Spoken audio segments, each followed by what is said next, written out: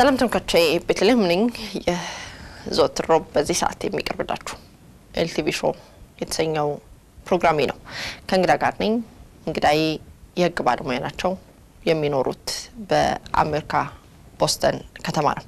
አሁን እዚህ አዲስ አበባ ይገኛሉ ከኔ ጋር ስቱዲዮ ናቸው አቶ ደረጀ ደምሴ ጉልቶ ይባላሉ ወላጅ አባታቸው በወታደራዊ አገዛዙ በደርግ አገዛዝ ጊዜ ማለት ነው ሰሜን እዙን ሲመሩ የነበሩ ታዋቂ ጀነራል ናቸው ጀነራል ደምሴ ጉልቶ ይሰኛሉ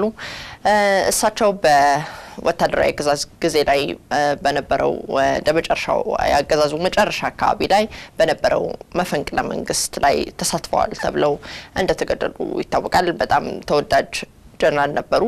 ልጃቸው ነው እዚህ ስቱዲዮ የጋበስኳቸው በመጻፋቸው ይታወቃሉ ልጃቸው አባቴ ያችን ሰዓት የተባለውን ተወዳጅ መጽሐፍ ታስታውሳላችሁ በያስባለው ስለ መጽሐፉ ስለ ህገ መንግስቱና ስለ ኢትዮጵያ ህጎች እንዲሁ እንነጋገራለን አብራችሁን ቆዩ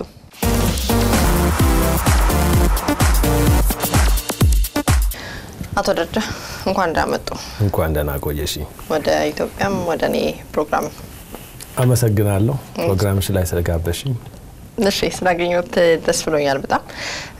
የህግ ባለሙያ ኖት የሚኖሩት በአሜሪካ ነው እስቲ ራስዎትን እርሶ ያስተዋውቁ እኔ ከምናገር አመሰግናለሁ በቦስተን ከተማ የህግ ባለሙያ ነኝ ላለፉት 21 አመታት በጠበቃነት ሰርቻለሁ በተለያዩ ኬዞች የኔ ቢሮ ከባለቤቴ ጋር ነው የምሰራው እሷም ጠበቃ ናት አንድ አራት ሎየሮች አለን እና የግለሰቦች መብት በወንጀል በፍትሐ ብሔር እንዲሁም ደግሞ የኢሚግሬሽን የመሳሰሉትን እንሰራለን በተጨማሪ በተለያዩ ድርጅቶች ውስጥ በኃላፊነት ሰራለሁኝ በአሁኑ ጊዜ የማሳቹሴትስ ክሪሚናል ዲፌንስ ሎየርስ አሶሲዬሽን አንድ 4000 ጠበቆች አባል ያለው ፕሬዝዳንት ሆኜ ያገለገልኩ ነው የስቴቱም የፐብሊክ ዲፌንደር ኤጀንሲ ቦርድ ሜምበር ነኝ 15 ሆነን ወደ 280 ሚሊዮን ብር ባጀት ማኔጅ እናደርጋለን ከዚህም በፊት የሲቪል ሊበርቲስ ዩኒየን የማሳቹሴትስ ምክትል ፕሬዝዳንት ሆኜ ለ6 አመት አገልግያለሁ እና በግለሰብ መብቶችና በኮንስቲቱሽን ኤሪያ በጣም ብዙ ያተኮር ሰርቻለሁ በጣም መልካም እርሶን ወደ ህዝብ ያስተዋውቁት እኔም ለማስተዋወቅ የጀነራል ደምሴ ጉልቶ ልጅ ኖት እሳቸው በደርግ ከፍተኛ ባለስልጣን ነበሩ የሰሜንን እዝ ይቆጣጠሩ የነበሩ በጣም ተወዳጅ ጀነራል እንደነበሩ ይነገርላቸዋል የጻፉት መጽሐፍ ነው የአባቴያችን ሰዓት የሚለው በመፈንቅለ መንግስቱና በግድያው ዙሪያ የሚያጠነጥን የነበረው በጣም ተወዳጅና አነጋጋሪ በሰዓቱ መጽሐፍ ሲወጣ የነበረው ሁኔታ ነው እርሶን ወደ ህዝብ ያስተዋወቁት ስለ አባቱ እናውራ እሺ እርሶ መፈንቅለ መንግስቱ ሲደረግ ያስታውሳሉ በጣም አስታውሳለሁ እሺ በዛ ጊዜ ሃይ ስኩል ጨርሼ እንዳውም ዩናይትድ ኔሽንስ ውስጥ ኦልሞስት አንድ አመት ተኩል ያህል ሰርቻለሁ ድርቅ ነበር እና በድርቅ ምክንያት ብዙ ድርጅቶች ነበሩ ኢትዮጵያ ውስጥ እና እህል የትራንስፖርት የሚያደርግ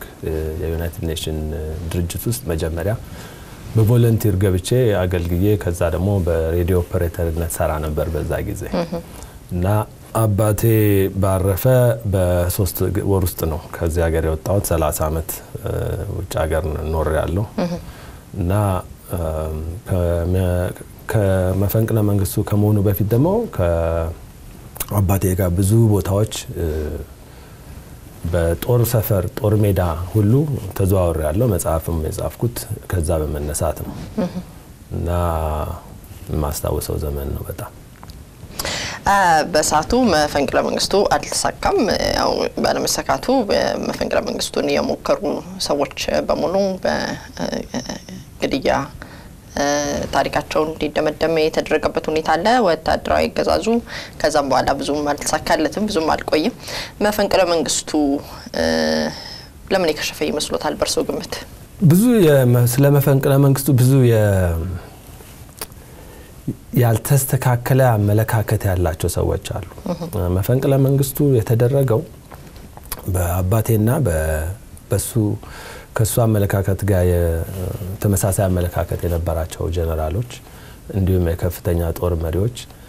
የመንግስት ፖሊሲን በመቃወም በተደጋጋሚ ለውጥ እንዲደረግ በተለያየ ጊዜ ጥረት አድርገው በጦርነት ውጥረት ውስጥ ነው የኖሩት የኔ አባት ደርግ ሲመጣ ሌተና ኮሎኔል ነበር ደርግ ከመምጣቱ በፊት የመጀመሪያ ኢትዮጵያዊ የትምህርት ዳይሬክተር ነበር ሐራራ አካዳሚ ውስጥ እና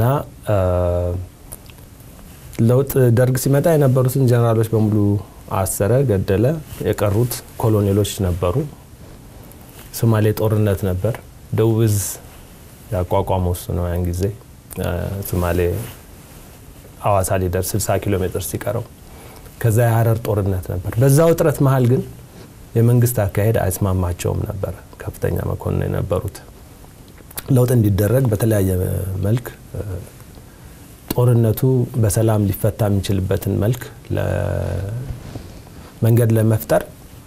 በተለይ ከጀነራል ፋንታ በላይ ጋር ብዙ እና እንዲሁም ከመሪድ ንጉስ ጀነራል መሪድ ንጉሴ ጋር ብዙ ውይይት ያደርጉ ነበር እኔም በጅም ሆኜ ማቀው ማለት ነው እና በዛ መሃል ግን የኢትዮጵያ ጦር ውስጥ ከፍተኛ መከፋፈል ነበር የመንግስቱ አፍቃሪዎች አሉ ደጋፊዎች ነበሩት ካድሬዎች ነበሩ የሚሊተሪ ደህንነት ነበሩ እና መፈንቅለ መንግስት ማድረግ በጣም ብዙ ሪስክ በህይወት ላይ አደጋ ሊያመጣ የሚችል ትልቅ ሪስክ እንደነበር ያውቁታል የመሳካት እድሉም በጣም የተረጋገጠ አልነበረም ግን ከመፈንቅለ መንግስቱ ዋና መደረግ የነበረባቸው ውስጥ አንዱ የመንግስቱ ኃይለማርያም አውሮፕላን ሲወጣ ተገዶ አስመራ እንዲወርድ እንቢካለ እንዲመታ ነበር ያ ያልተደረገበት ምክንያት እኔ አሁን የተለያዩ ሶርሶች ሰዎችንም ሳነጋግር ያን ማስፈጸም የሚገባቸው የአየር ኃይል የዘመቻ ኃላፊ የነበሩ ጀነራል ያንን እኛ ሁላችን ከተስማማን ያንን ማድረግ አስፈላጊ አይደለም ብለው በራሳቸው መጨረሻ ደቂቃ ላይ ስለወሰኑ የአውሮፕላን ሳይመታ ሲሄድ በዛ ዓላማ ውስጥ የነበሩ አንዳንድ ሰዎች የነበራቸውን ተባባሪነት ቀየሩ ከዛ መንግስቱ ኃይለማርያም ወጥቷል የሚለው ወሬ ከመጣ በኋላ ነገሮች መቀየር ጀመሩና ከዛ ጋር የተገናኘ ይመስለኛል የከሸፈበት ምክንያት በተለየ ሁኔታ የተለያዩ መጻፎች ወጥተዋል በዚህ በደርግ ሊቀመንበር ላይ በመንግስቱ ኃይለማርያም ላይ የተደረገውን መፈንቅለ መንግስት የሚተቹ ቅንጅት አልነበረውም በአግባቡ መስራት የነበረበት የቤት ስራ አልተሰራም ውስጥ ላይ ፍራቻ ነበረ ማን የእውነቱ ሊሆን ማን የውሸቱ ሊሆን የሚታወቅ ነገር የለም ስለዚህ በጥድፊያ የተደረገ የመፈንቅለ መንግስት ሙከራ ነው የከሸፈውም ለዛ ነው ይላሉ ሆነም ቀረም መጨረሻው መፈንቅለ መንግስቱ ሳይሳካ ቀረ ሊቀመንበሩም እንደተመለሱ በያናቸውን ሰጡ በመጨረሻው ሰዓት ያባቶትን ስሜት ይንገሩኝ ባኮ የባቴን ስሜት እንግዲህ እዛ ስላልነበርኩ በቀጥታ ለማወቅ አልችልም ግን የተለያዩ ያነበብኳቸው ያነጋገርኳቸው ሰዎች ነበሩ አዲስ አበባ መፈንቅለ መንግስቱ ገና ሲጀመር ነው የከሸፈው መንግስቱ ኃይለማርያም አውሮፕላን ከኢትዮጵያ ጠረፍ ወጣ ሲባል እንደሰማሁት ኢቭን የደህንነት ኃላፊውም ያውቁ ነበር የሚባል ነገር ነበር እና ያኔ የፕላን አለመደረጉን ሲያውቁ ሐሳባቸውን ቀየሩ የቤተ መንግስት ጥበቃ ኃላፊም የነበሩትም ያውቃሉ እንደዚህ አይነት ነገሮች አሉ ሰውየውን በቅርብ ስላላናገርኳቸው ነው ማለት አልችልም ዋናው ግን ያ ከሸፈ ከተባለ በኋላ ለሚቀጥሉት 3 ቀናት አስመራ ውስጥ ኤርትራ ውስጥ የነበረውን ጦር የኔ አባት እየመራ ስለ መፈንቅለ መንግስቱ ዓላማ ያስረዳ በሬዲዮ ወደፊት አስፈላጊ ከሆነ ጦርም ወደ አዲስ አበባ አንጥተን መፈንቅለ መንግስቱን እናሳካለን የሚል አቋም ይዞ ቀጠለበት እና በዛ መሃል ነገሮች እንደማይሳኩ ያወቁ ሰዎች ነበሩ የአየር ኃይል እዛ የነበሩት የአየር ኃይል አዛዥም እንውጣ ብለው አውሮፕላን ነበረ መውጣት ይችሉ ነበር ነገር ግን ያስተባበርኩትን ሰው ሁሉ ትቻል ወጣም እስከመጨረሻው እዚህ ሆናለሁ ብሎ ወስኖ ነው የቆየው በተጨማሪ በሁለተኛው እትም ኢንተርቪው ላይ ኮሎኔል መንግስቱ የመጀመሪያውን እኔ የጻፍኩትን መጽሐፍ ሪፈራድ እዛ የተጻፈውን አስመልክቶ ከጀርመን ስመለስ አብረን እንስራ ብዬ ጠይቄ ነበር እና መፈንቅለ መንግስቱ ውስጥ የተደረገውን እንተውና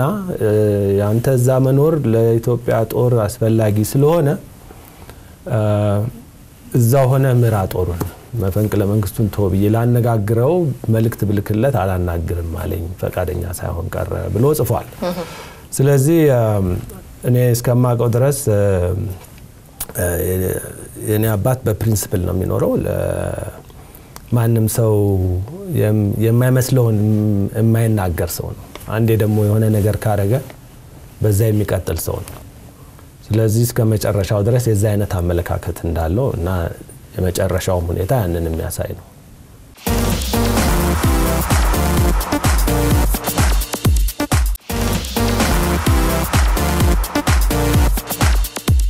እንግዲህ እንዳወራ ነው የደርግ መንግስት ወታደራዊ አገዛዙ መቀጠል አልቻለም አልተሳካለትም ከጥቂት አመታት በኋላ ተንኮታኮተ ቀጥሎ መንበሩን ያዘው ሌላ ነው እዚህ ላይ አንድ ነገር ልንገር እሺ ኢትዮጵያ ጦር ብዙ ቦታ ላይ ተዋግቷል ኤርትራ ሐረር ከሶማሌ ጋር እንዲሁም ደቡብ ከሶማሌ ጋር ኢዲዩም ጋር እንዲሁም ትግራይ ውስጥ እነዚህ በሙሉ አንድ ላይ ሆነው 4 ወይ 5 ጀነራል ነው የገደሉት ወይም የሞቱት ራሳቸው ነው ብዙዎች የገደሉት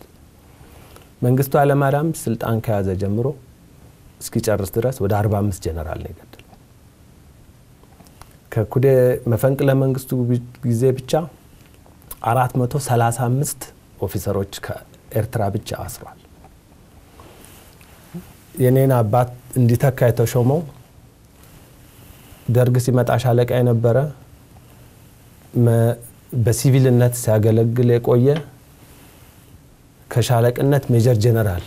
ተደርጎ ነው የጦር አዛዥ አስመራ ያ ሰው ከተሾመ በጥቂት ወራት ውስጥ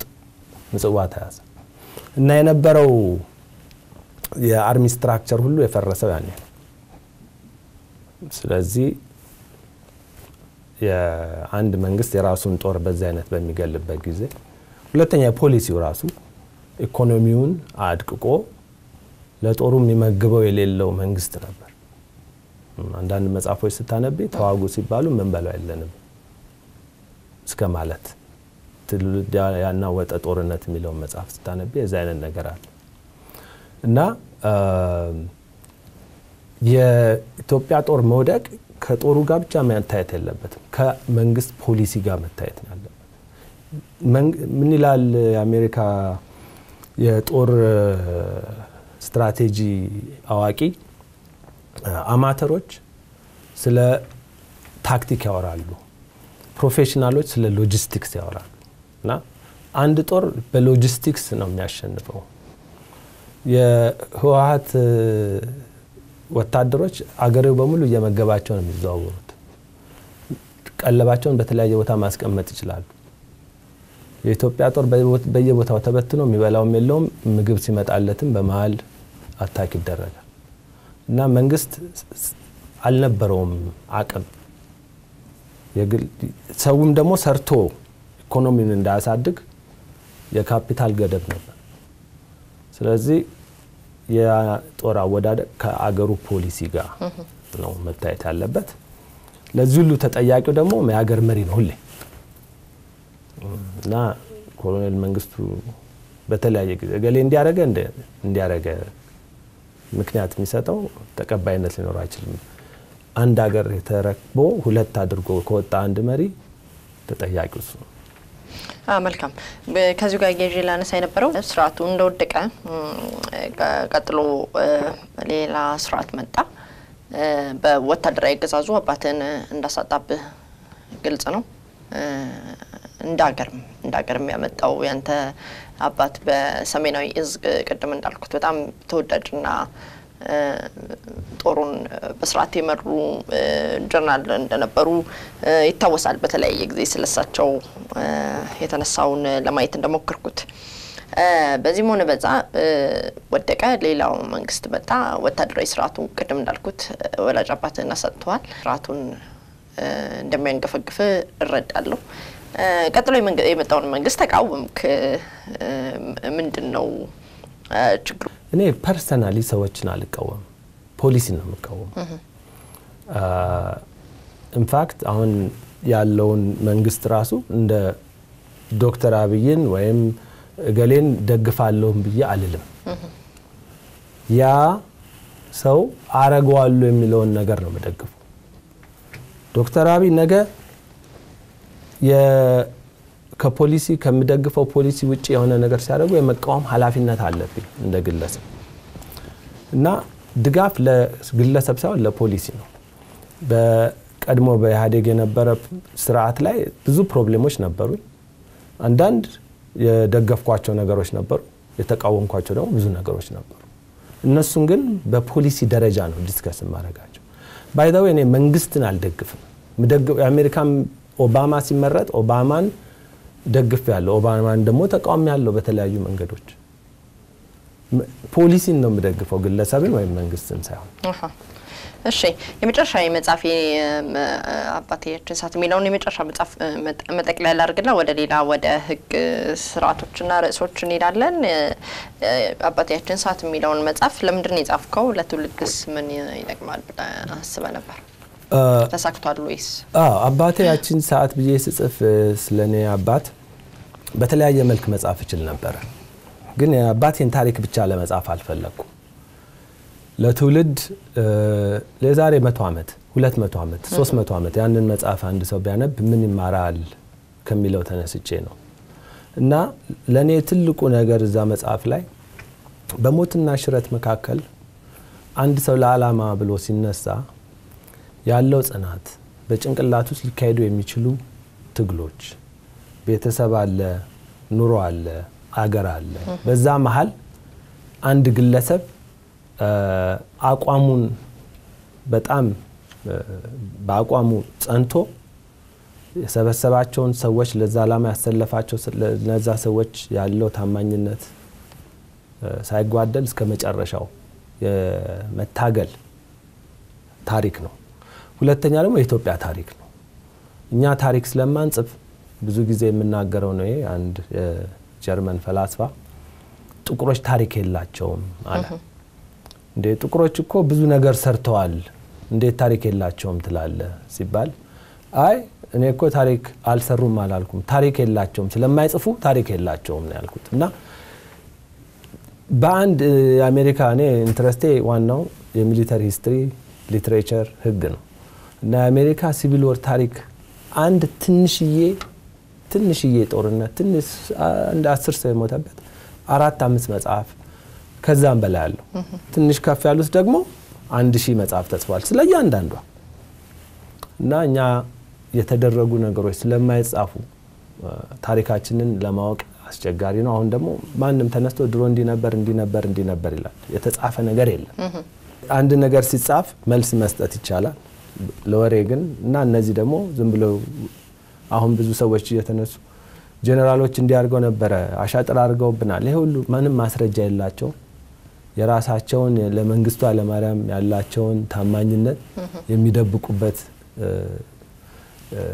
መንገድ ነው እና ብዙ ትላልቆቹ በሙሉ ሞተዋል ብዙ ታሪክ የሰሩት በሙሉ ሞተዋል አሁን በጣም ጥቂት ሰዎች ነው የቀሩት የሚናገሩት ድሮ ምንም ነገር ውስጥ ያልነበሩ ታች የነበሩ ሰዎች ናቸው ብዙዎቹ ደግሞ የመንግስቱ አለማርያም አድናቂ ፈሪ ሰዎች ሚፍሱን የሚፈሩ ስቲል የሚያከብሩ ሰዎች ናቸው እና እኔ ያን ታሪክ ከተለያዩ ሰዎች ኢንተርቪው አድርጌ ብዙዎቹ አሁን እንደውም በህይወት የሉም ያን ስላናገርኳቸውና ስለጻፍኩኝ ታሪኩ ፕሪዘርቭ ተደርጓል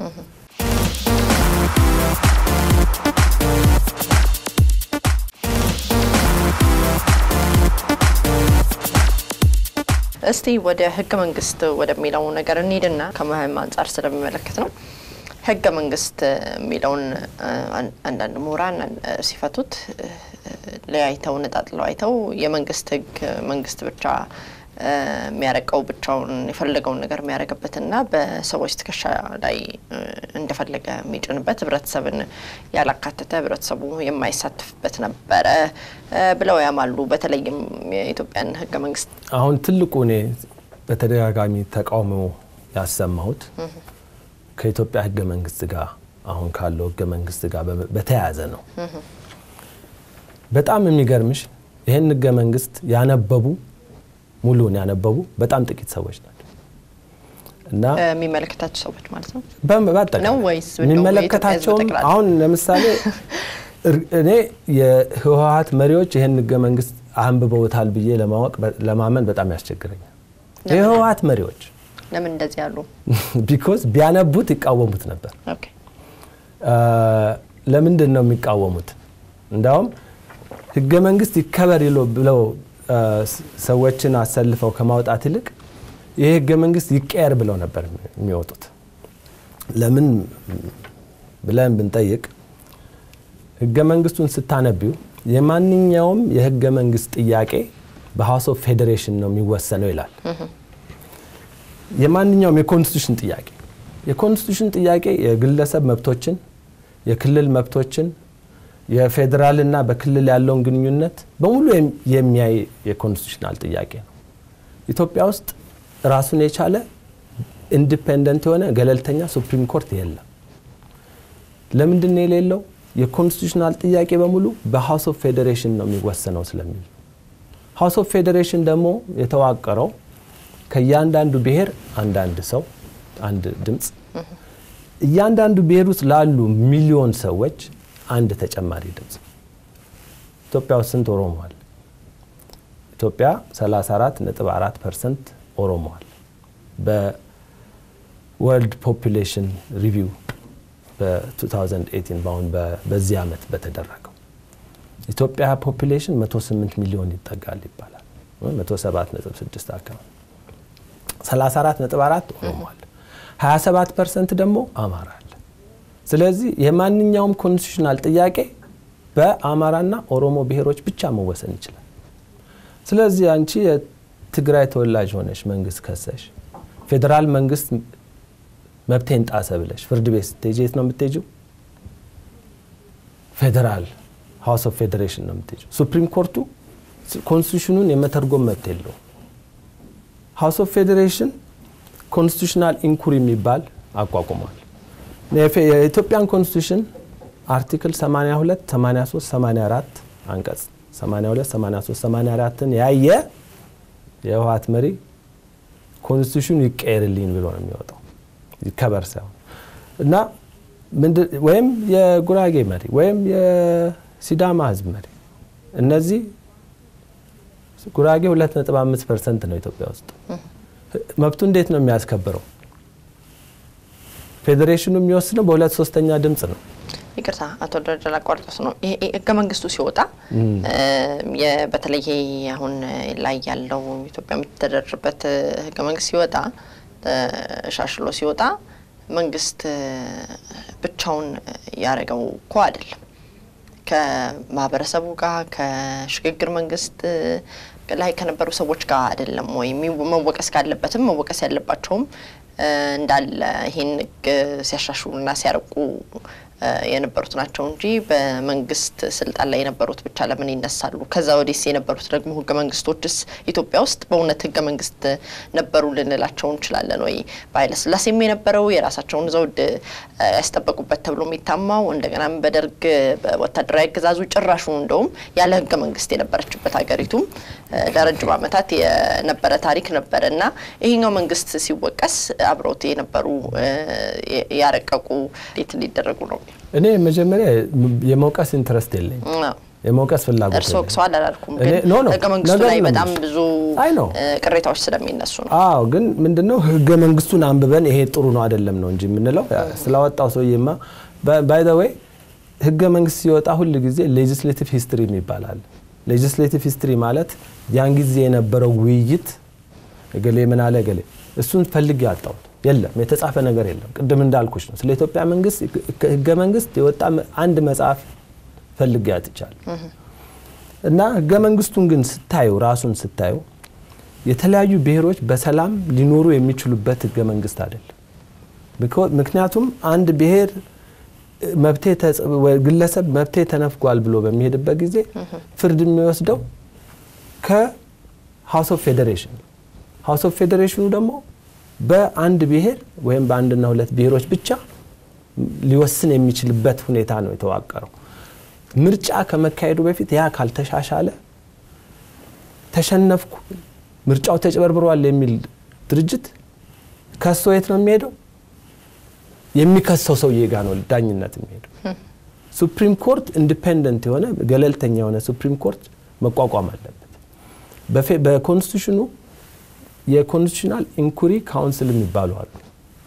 የሱፕሪም ኮርቱ ፕሬዚዳንት ምክትል ፕሬዚዳንት 6 የህግ ባለሙያዎች በሃውስ ኦፍ ተመራጮች የሚወሰኑ እንዲሁም 3 የህዝብ ተመራጮች ያሉበት ነው እነዚህ ሎየር ሊሆኑም ይችላሉ ላይሆኑም ይችላሉ ህግ ዕውቀት ይኖራቸው አይሆን እነሱ ከወሰኑ በኋላ ለፌዴሬሽኑ ለ30 ቀን እንዲጸድቅ ይሄዳል ፌዴሬሽኑ ያንን አይቶ አይ ይሄንን አልቀበልም ሲል አይጸድቅም እንደዚህ አይነት አሰራር ያለው አገር የለም ዓለም ላይ ሁሉ ጊዜ ፍርድ ቤት በራሱ መቀመጥ አለበት አሁን ኬንያ ውስጥ ተጨበረበረ ተባለ ሱፕሪም ኮርት ሲያዝ የተሸነፈው ይቀበላል ሌሎችም ሀገሮች ገለልተኛ ሱፕሪም ኮርት መኖር ለምርጫ በጣም አስፈላጊ እና እኔ ስትራክቸሩን ነው እንጂ አሁን ያየሁት ያለውት ገሌና ገረገና ያ ለኔ ኢንትረስት አይሰጠኝም እሺ የምርጫውን ሐሳብ እንደገና ደግሜ መለስበታለሁ ነገር ግን ጠይቄ የነበረው እኔ ወይም ደግሞ እርሶ ካነሱት በዛው አስታኪ በሌላ ጥያቄ ውስጥ ነበረ ስለነሱት ላሳውና ሕገ-መንግስቱ